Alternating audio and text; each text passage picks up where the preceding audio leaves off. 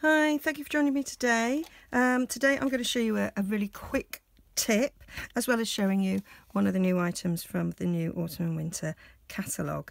So this is a brand new die set. It's called Swirly Snowflake Thinlit dies, which I've just opened. And as you know, our dies come on these bits of card, and they're stuck down with double-sided sticky tape. Now what I do to store mine is to store them on magnetic sheets. I buy these nice A4 magnetic sheets. I get them from the fridge magnet shop. I can't for the life of me now remember if it was eBay or Amazon that I bought it from. So what I do is, using the card that comes with it, I cut. Oh, look at me dragging everything on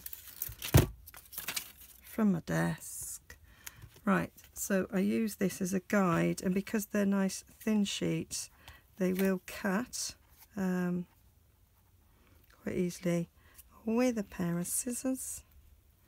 So I just follow the sheet that comes with it to cut the same shape.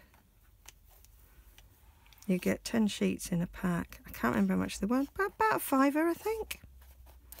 I think that's what I paid. Might have been £7. Don't honestly remember, but they were inexpensive. And it solves some of the storage problems, because I find that actually it's quite hard to pull these off, especially with my fingers. So as you can see, I'm having a bit of difficulty. So that one there.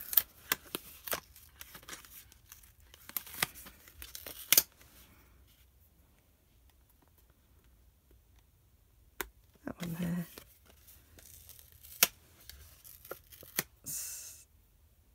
Stick that there. It also helps to do it straight away, and then you know how to stick them on. Some Thinlit sets have 2 sheets, so I've used 2 sheets for those, and then I just chuck that away. And that is how I store my dies, and so that holds them in place. You've not got them falling apart. And that's my quick tip for today. Thank you. See you again soon.